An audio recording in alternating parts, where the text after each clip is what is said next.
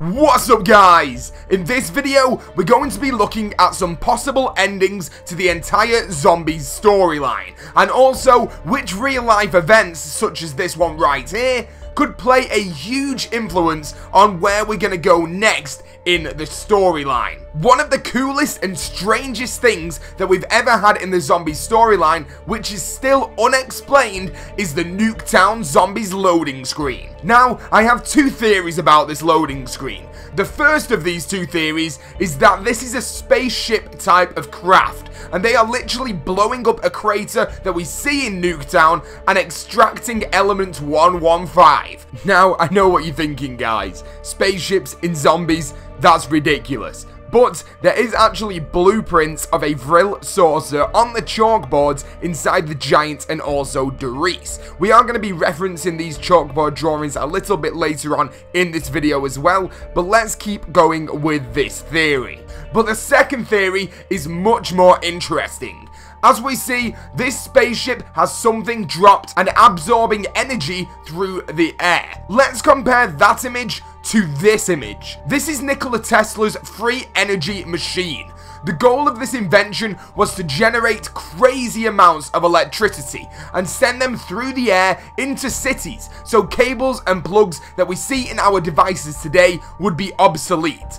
But unfortunately for him, the machine burnt out within a couple of minutes, and his tests were never completed. But could this be the same machine?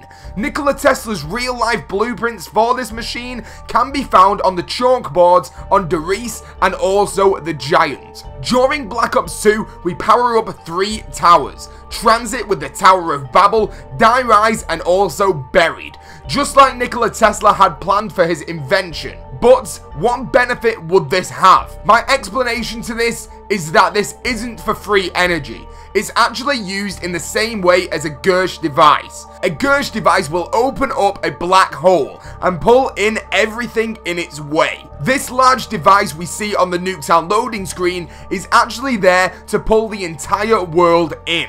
We know that Richtofens is traveling to different dimensions to stop different versions of himself. And we can assume that Nuketown is in the same dimension as Transit, because we heard the bus horn from Transit on round 5 of Nuketown.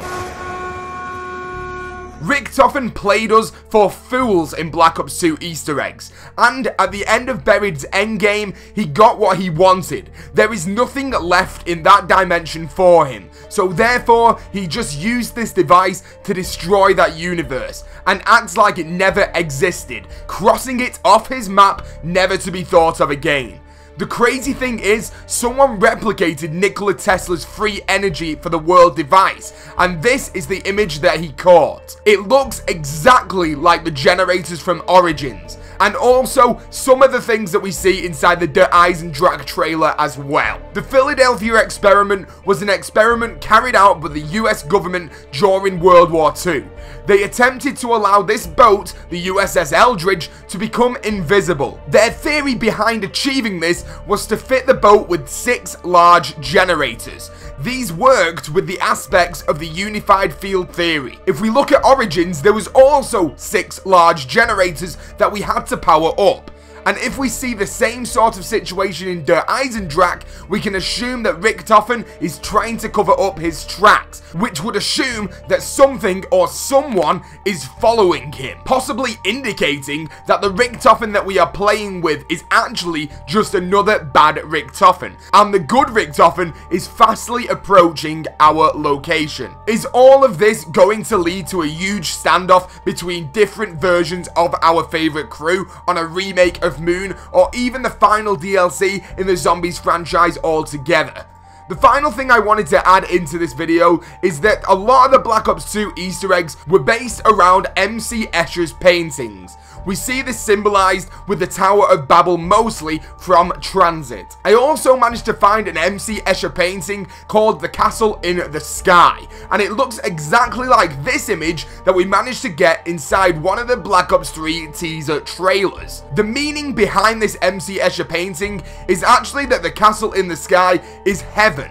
It's the glory place. It's where you want to aim to get to in life. if we look at the character below, they're praising that castle, which reminds me a lot of the image we got from Origins with the word Primus on the bottom. The people are praising the characters from the Giant. So maybe the castle that we're going to go to in Der Eisendrache actually has more significance in the zombie storyline than we already know. But let me know what you think about this theory, guys. If you enjoyed this video, please leave a like. We are aiming for 500 likes on this video. If you are brand new to the channel, make sure you hit that subscribe button to become the latest member of the Pizza Club. And as always, guys, thank you for watching, and peace out.